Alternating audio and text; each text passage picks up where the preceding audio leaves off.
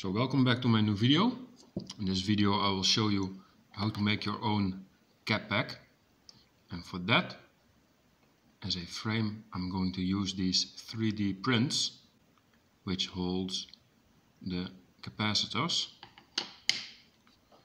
This is my 6S ESC, and in this ESC they have put 3 capacitors of 470 microfarad, and you have these bigger ones of 680, but those are all too small. As you can see, they won't fit the base plate, so I am going to use these big ones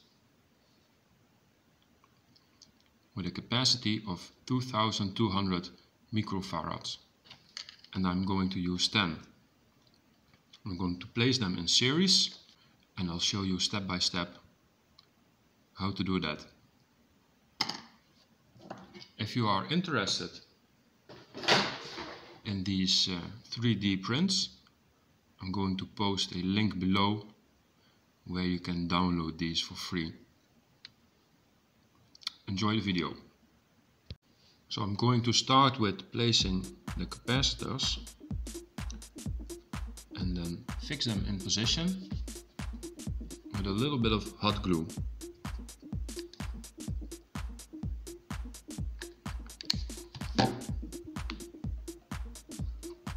Then at the bottom of the 3D print I have made these small nudges where I can press the connectors into, and then it's going to be something like this 10 times.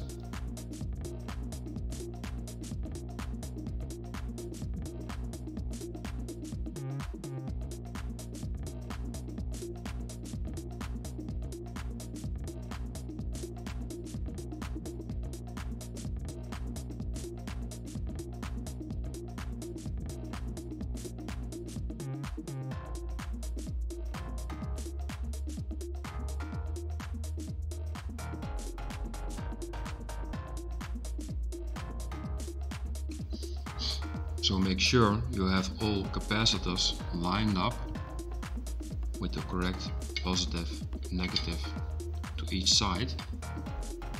Now I'm going to use 10 gauge wire to connect them all. But first I'm going to build my setup for soldering it so it won't move.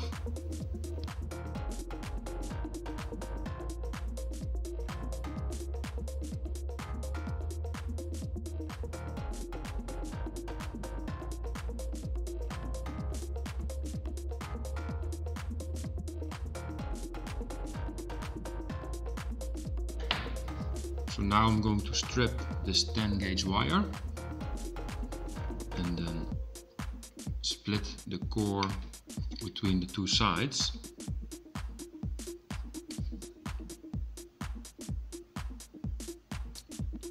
It's about here.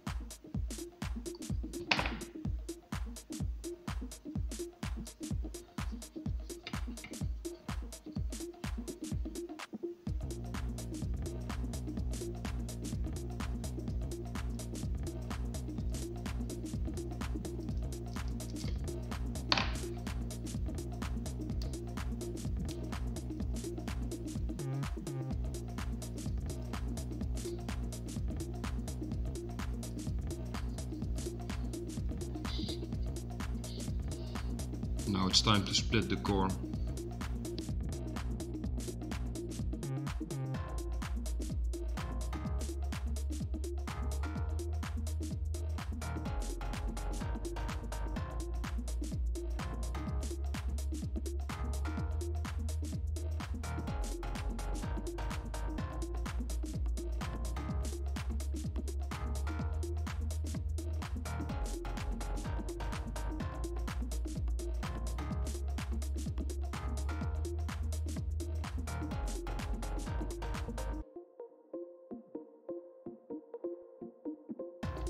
So now I'm going to cut off the excess length of each capacitor and then tuck it in to the core of the 10 gauge wire.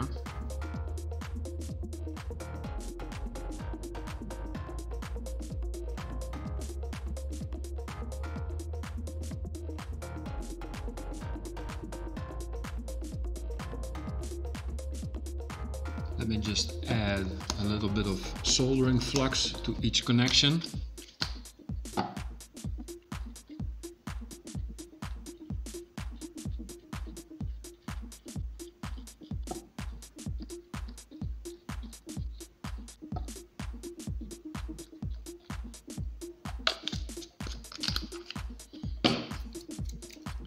And now solder it.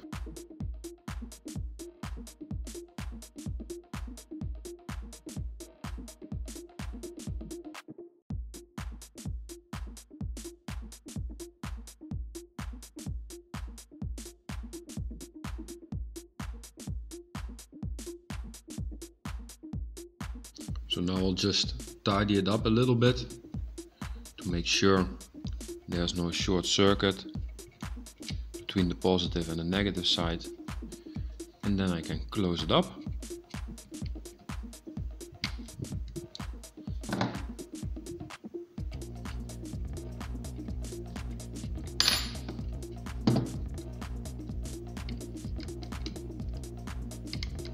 And so now the moment of truth, to see if it all fits.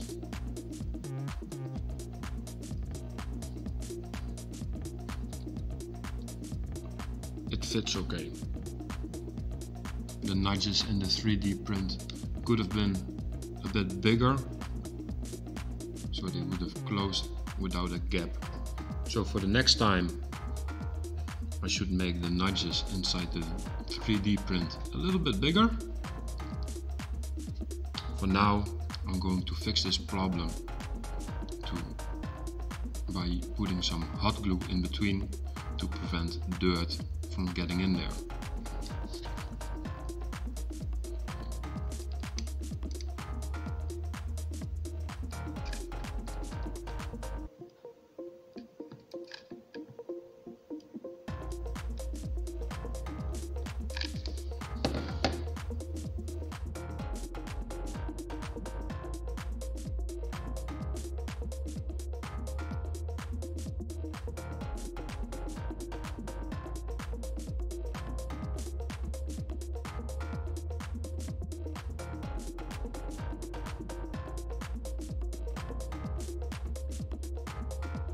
So what I'm going to do is I'm going to close these two holes up with some hot glue, and this seam I'm going to use my soldering iron to melt them shut, because it is 3D printable plastic, so you can reheat it as long as you don't burn it.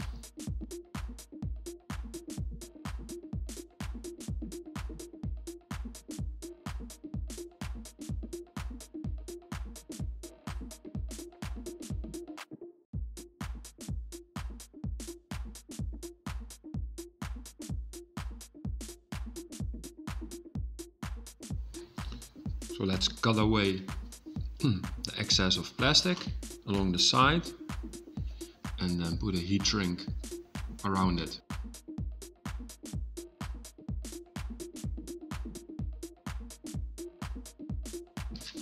So the heat shrink that I have won't fit, just a few millimeters too small. So what I'm going to use is, I'm going to use this water bottle.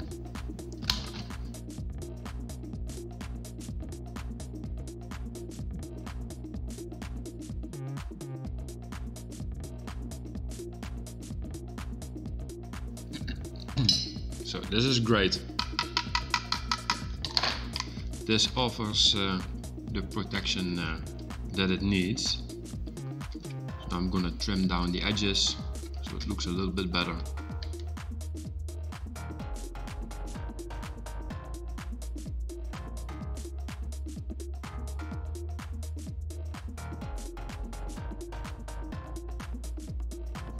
Let's connect it to a 3S battery and then see what happens to charge it up.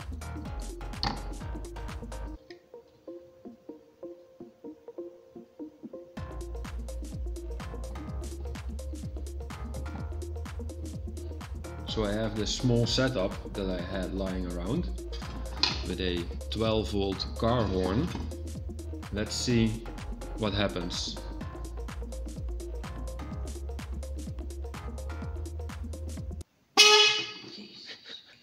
Ah, that's it. Okay, so it works. Now let's find a car to put it in.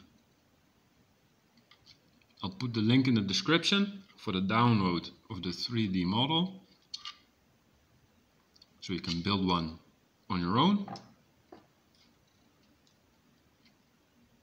Thank you for watching, and I'll see you in my next video.